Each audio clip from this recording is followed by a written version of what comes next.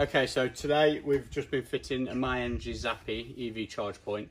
So in this video I'm going to run you a bit about the installation. Fuse board's just behind here, so it's quite a simple one. It ran into this in just a 6mm twin and earth, and we've got a solar installation in the shed behind as well. So just going to run through how the power comes from here into here, out of there into the car if needed, and how it interacts with the solar panels on the roof. So on the front of the MyEnergi unit, you can see here we've got 0 watts being produced at the moment, which might seem weird, but that's because we've got a solar PV system along with a DC coupled battery. Now what that means in real terms is the inverter is feeding the DC energy straight into the batteries before putting it into the grid, so it's not being registered by the MyEnergi unit, but it is seeing that nothing is being used by the house at the moment.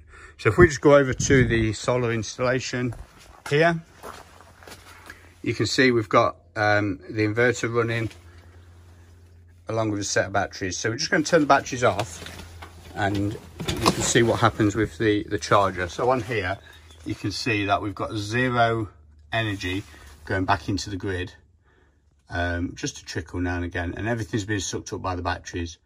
2.2 kilowatts produced by the panels, and then we'll just turn these batteries off and we'll go back over to the charge unit and just see what's being produced there. So you can see now from the solar install 1.5 kilowatt being pumped back into the grid. Now if we had a car plugged in here, this would be saying it's going into the car instead. So we'll just fire these batteries back up and then I'll go and show you in the consumer unit what's been done on the inside.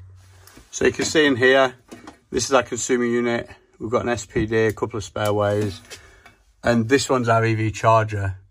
Now you can see this is an MCB where the rest of them are RCBOs. Now the reason for that is all the RCD protection you need is built into the Zappi unit. So we've put a new consumer unit on, and there's no need for RCD protection to the circuit. We're back outside and you can see the batteries are fired back up. So we're still producing solar on the roof, and we're not using any on the grid. So it's all going into the battery storage system. Now, if the car was plugged in, all that battery storage would be available to be used overnight if it was needed. So it's a really nice setup. You've got your Zappi. This one's nice and neat with no cables on show, with solar on the roof, and it's all good to go. Okay, so that's another install done. If you're interested in having an EV charge point, you can feel free to give us a call. We're Electrical Innovations based in Derby. We cover the most of the Midlands. Just give us a bell. It's 07909 833 076, or leave a comment below. Thank you.